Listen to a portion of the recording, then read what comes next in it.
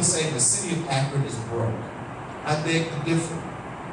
What makes the city of Akron broke is improper allocation of our scarce resource. That is to say, the mayor and city council have been spending our money on the wrong priorities. One of the very first things that I will do once elected as mayor is I will put 10 years of financial data, of the city's financial data, online. And guess what? It does not cost the city one red cent to do it.